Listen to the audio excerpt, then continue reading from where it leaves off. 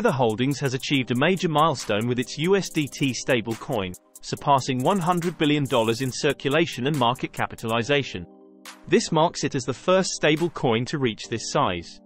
USDT, which aims to maintain a one-to-one value with the US dollar, has seen a 9% increase in circulation since the start of the year. This growth is attributed to the rising demand for Bitcoin, which is trading at over $66,000. Tether's dominance in the stablecoin sector is significant, comprising about 70% of the $142 billion market, with its closest competitor, Circle's USDC, holding 19.4%. Despite its success, Tether has faced scrutiny over transparency and its reserves.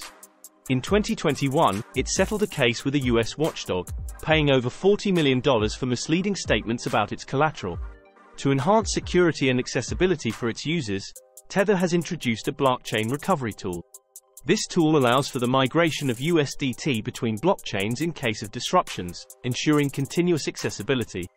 Users can initiate this process through a web or command line interface, providing a seamless experience. This development underscores Tether's commitment to resilience and user protection in the digital currency space.